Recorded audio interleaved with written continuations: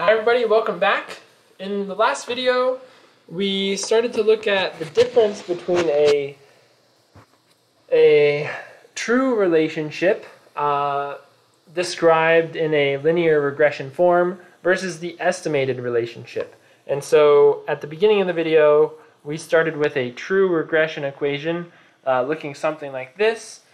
And because we can't observe these betas and this error term in practice, what we need to do is estimate all of those things. And so beta 0 hat, beta 1 hat are the estimated effects of beta, and EI is the residual, which is the difference between the true outcome and the observed outcome.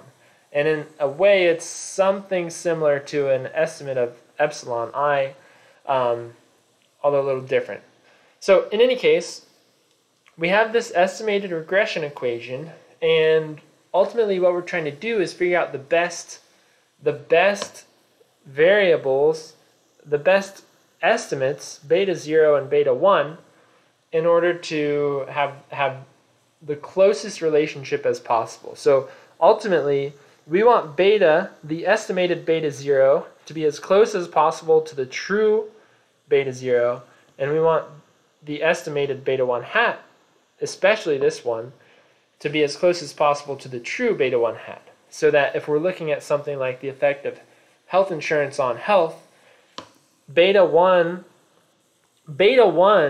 is the true effect of health insurance on health. And so we want this estimated beta 1 to be as close as possible to that true effect. Okay, and so in this video we're going to look at what this regression is actually doing and kind of show you how that looks with a few examples on two-dimensional scatter plots. Okay, so if we look at a regression line fitting examples. And this is going to show us what we're actually trying to do here with regression. So let's suppose we have a relationship here, and we have x, and we have y. And if you want to put some real ideas to this, you could think about x as, for example, years of education, or maybe years of experience, or so on and so forth. And y, the outcome, is something like income. Okay, and so each individual point is going to be one individual. So there's going to be one person here with a small level of education and a small income. There's going to be another person who has maybe the same level of education, but they have a higher income. And then there are going to be other people who have, say, the same income, but more education. Right? And then there are going to just be more people all along here. And let's say we have something like this. Okay, now before I move on, I'm going to take a copy of this because I'm going to use it again.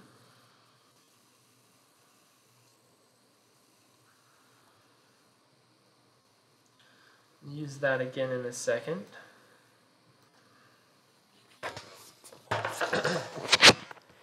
Okay, but let's start here, and let's start by, I need a little more room.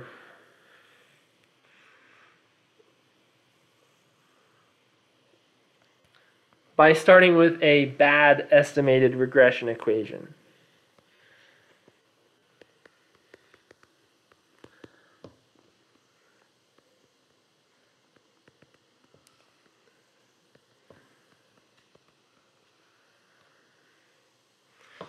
Okay, remember, a regression equation, y is equal to beta 0 plus beta 1 x. If you look at this, that's just a line. And that's all a regression is. So if we put our little hats on there, we have y hat is equal to beta 0 plus beta 1 hat x. And so there are several different lines that we could use to try to fit this data. And we're going to start with a bad example. And you're going to see why it's a bad example here. So let's suppose our beta 0, which is the intercept, was here. And we have a slope of 0. And so beta 1 is the slope of that line. And actually, this line here is beta 0 plus beta 1x. That's the slope of that line. And what regression is doing is it's picking a beta 0 and it's picking a beta 1. And we're looking at these residuals here. So actually, let me use red. So here is the true, let's say that this is person number 2. And so this is y2. That's the true income of person number 2. But our regression equation is estimating their income to be there. All right, and this is person 1, 2, 3, 4, 5, 6, 7. Okay. And so our regression equation is estimating the incomes for all of these people. So then, this person, it's right on the dot. So that's not only the true income of person number 6, so y6, it's also y hat 6. So it's done a good job for that individual. For person number 4, it's a little bit off. The true income is y4. The estimated income is y4 hat. Okay, but ultimately, we're looking at the residuals for all of these people, and we can see that these residuals are pretty far off for a lot of these people. An even worse example of a really bad fitting line could be something like, let's say we have something similar. Let's say that we start the line here at beta 0, and the slope is correct. So this slope is beta 1, but, well, let's do our y and our x. But all of these residuals are huge, so we're super off on all of them. Even though the slope is right, we've started at a wrong point. Okay, and so let's go from there and look at a good regression equation. So this is a bad estimated regression equation. Let's look at a good estimated regression.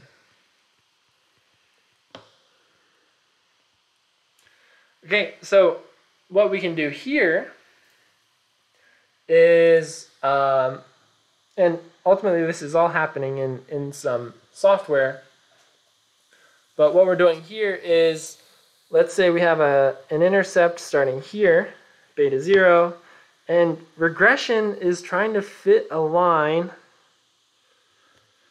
through the points that is going to minimize these residuals. So now here's y2, that's the true value,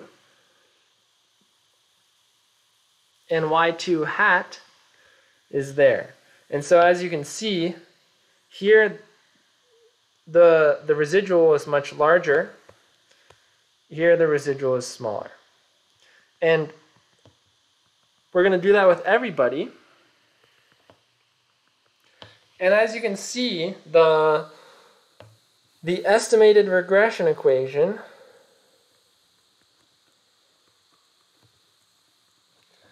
is giving us a much better line with a much better fit. The residuals are going to be much smaller there, especially as you can see among these first ones where we have much larger residuals up there and much smaller residuals here. Okay, and so ultimately there are a few different ways you could attempt to find a line. Regression is trying to find this best line. This is a line, and linear regression is just finding this line. That's ultimately what it is. It's finding a line. When you have multiple variables, you can't see it in a two-dimensional space anymore, but it's the same concept. You're trying to minimize the distance between the true observations and the estimated observations, and we're fitting a line in order to try to do that. And so let's talk about ultimately what's going on here. To find, or what we call in econometrics, to fit the best estimated regression equation,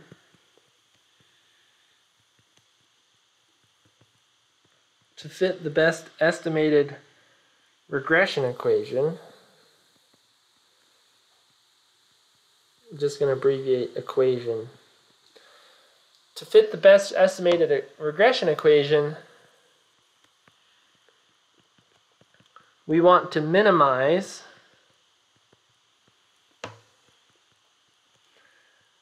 the sum of the squared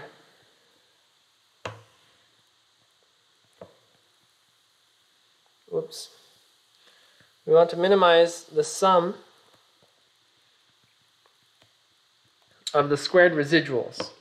So remember, these are the residuals, and we want them to be very small. So we could just add all of these up. If we compare the distance, we add this residual up, and that's going to be a small amount. Here's a small amount. Here's a small amount. We add all those up, and that number is going to be smaller than if we add all of these up, and way smaller than if we add all of these up. And so we're trying to find a line that's going to minimize these sums, but we're going to take that distance and then square it. And the reason that we're squaring it is to give extra weight to observations that are really far away. So if there's one residual down here, or one observation down here, that's going to have an extra large residual. Let's call that person 10. That's going to be the residual for person 10. We want to find a line that's going to be the best fit. And if it's really far away, that's going to be weighted a little bit extra. But in the end, we're trying to minimize these residuals, and we're just squaring it to give more weight to observations that are further away. And the way that this looks mathematically is as follows. So we want to minimize the sum of the squared residuals for all individuals from I equals 1 all the way up to individual number n. And then that's the residual, and that's the residual square. And we're going to minimize those residuals by choosing some beta 0 and some beta 1. And that's going to fit our regression line that's going to minimize those squared residuals. So here, this is individual 1. That's E1. That's E2. E3, E4, E5, E6, and so on and so forth. So we're just going to take those residuals. We're going to square all of them. And then E8 and E9. We're going to take all those, we're going to square all of them, And then we're just going to add them up. So E1 squared plus E2 squared plus da da da plus E9 squared. And we're going to add up those residuals. We could do it here. That's going to give us some number. That's whatever. And we would do that here. There's E1 is this whole distance. E2, E3 is also very big. E4, E5. We do that, we square them, and then that sum there is going to be way larger than the sum we find here. And what we're doing is we're finding a beta 0 for the intercept on our line. We're finding the beta 1 for the slope of our line. And we're going to choose a beta 1 and a beta 0 to minimize this sum. Okay, so what we're doing there, we're minimizing beta 0 and beta 1. We're choosing beta 1 and beta 0 to minimize the sum of squared residuals. That's going to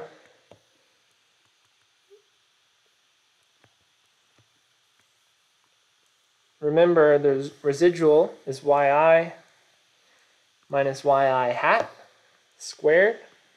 So we're going to square that residual. Oops. Okay. And then to take it one more step, we choose beta 0 and beta 1 hat to minimize the sum. These are all just equivalent to each other.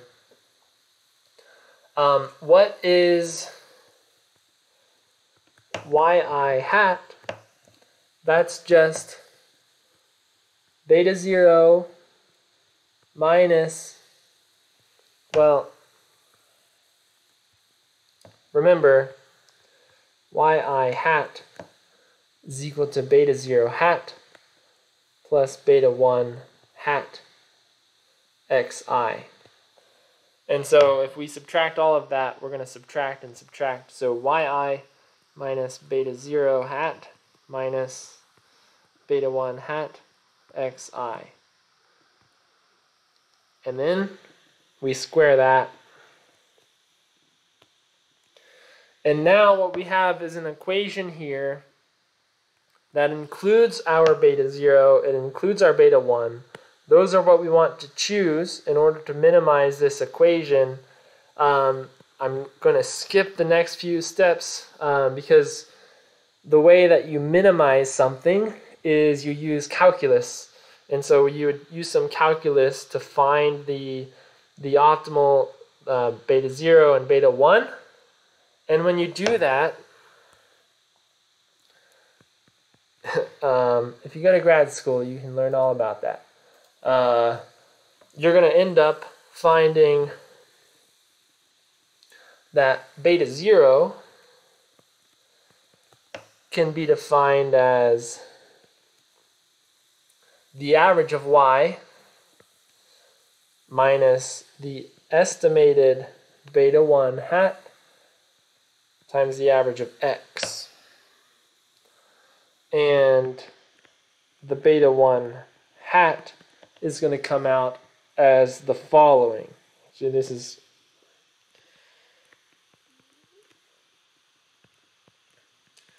beta 1 hat is going to come out as the sum of all the individuals with the variation of all the x's from their means. So if this was, say, years of education, away from the mean value of all the years of education of everybody, minus the variation of the outcome from its mean. The, say, incomes of everybody individually, minus the income, the average income.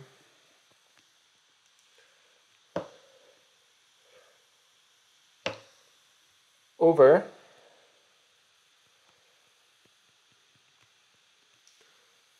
the again, the variation of x from itself, the average of itself, squared.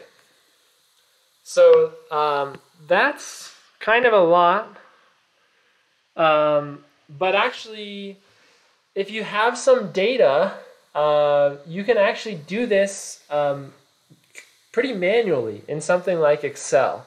Because you would have, for example, a column of x. So you'd have individual I, and you'd have 1, 2, 3, down to n. You would have x, well, let's say y, which is their income. So let's say this person makes 50K, this person makes 60K, so does that person, and person number n makes 100K. You would have x, that's their years of education. So maybe you got 12, 12, 14, 13, right? And you have all this data. From that, you can get an average.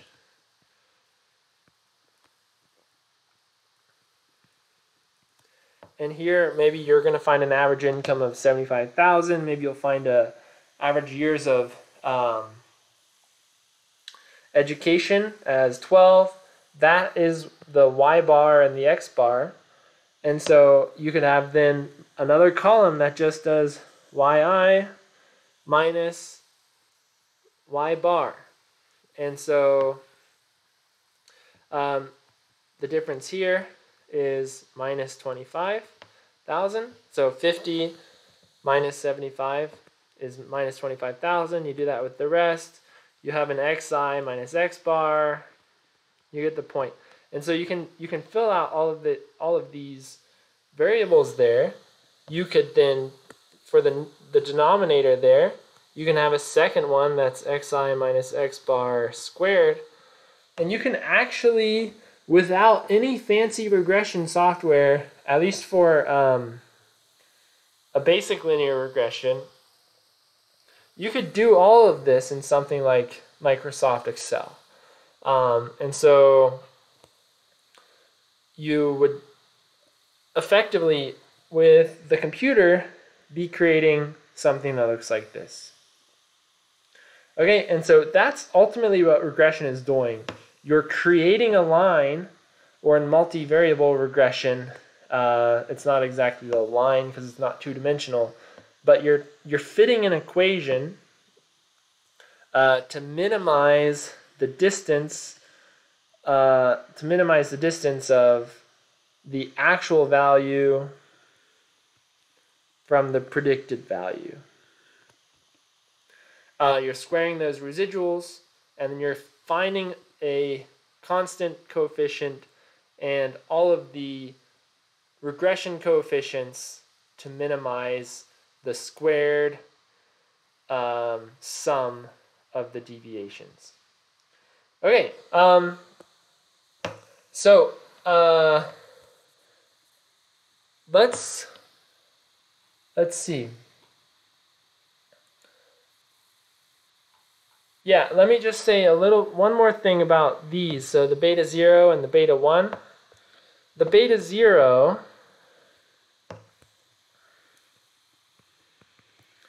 as you can see, this goes through y bar and x bar. And so what beta 0 is doing is that it's ensures the regression equation passes through the means of x and y.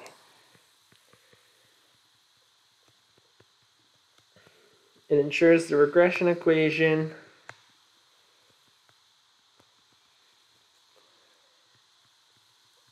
passes through the means of x and y. And beta 1 is, well, we can think about this. So what we're seeing here is the variation of x from its mean and the variation of y from its mean. And down here, we're seeing, again, the variation of x from its mean squared. And so to just write that in a little bit easier language, what we have there is the joint variation of x and y around their means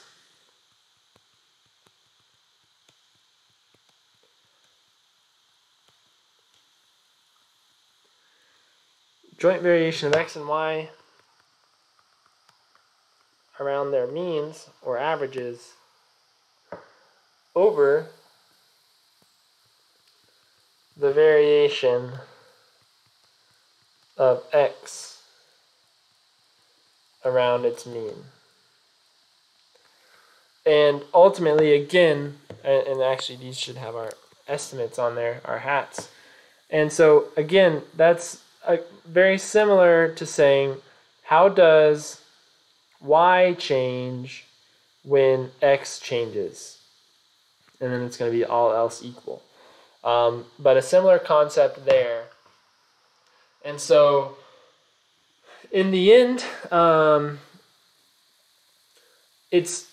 you need to have variation in x and y. If one of the variables isn't changing, if everybody in the sample has the same level of education all the way down, everybody has 12 years of education, in the whole sample, you're not going to get any meaningful, you're not going to get a result. In order to do regression, you have to have variation in both x and y, in all of the x variables. So when you have this variation, you can get that covariation between x and y, and that's going to help you uncover the relationship there. Okay, so that's the general idea I wanted to present in this video. We have a couple more similar concepts, and just kind of to explain why we have to include a constant term and what would happen if we didn't. A couple more small additions to include in the last video of this series. And then in the next, we're going to go into some more specific details and some examples of using regression and linear regression, multivariate regression in practice. Okay, so that's it for this video. Thank you, and I'll see you in the next one.